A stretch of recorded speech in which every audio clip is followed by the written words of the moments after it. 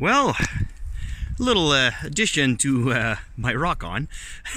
I got myself a little Princess Auto trailer, and the main reason for this is to carry mud with the dog. No, it's actually to carry Nevaeh, which is right there hunting for squirrel or mice or whatever she can find. But yeah, is to carry extra gear and basically to carry her from home to the trail, because we have a leash policy around where I live.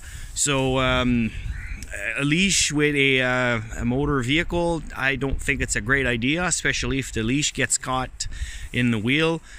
I don't want to see that happening. So yeah, I got myself a little trailer like that, and what's going to allow me to do is, well, carry her into the trail and also carry a lot more gear than what I would normally carry with just the cargo rack in the front.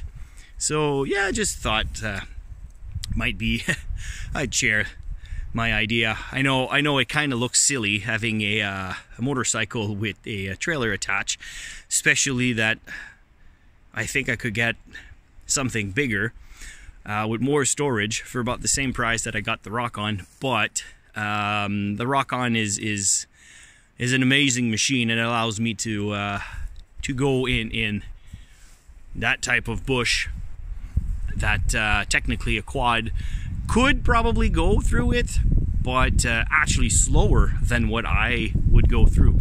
Of course, I wouldn't be hauling the trailer in that sorts of bush, but that's just carry around in the trail. And also, if I plan to do a long haul where Nevaeh won't be able to run all the way to my campground location, you know, it's gives her a little bit of rest when she's tired.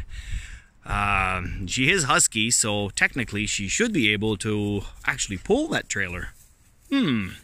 Maybe I'll do that. No, I need to get her in a better shape, so coming in the trail is actually good, because then she can actually run in front, and then I just follow her with the bike in the back. Anyway, oh yes. All right, well, that's about it. Thanks for watching.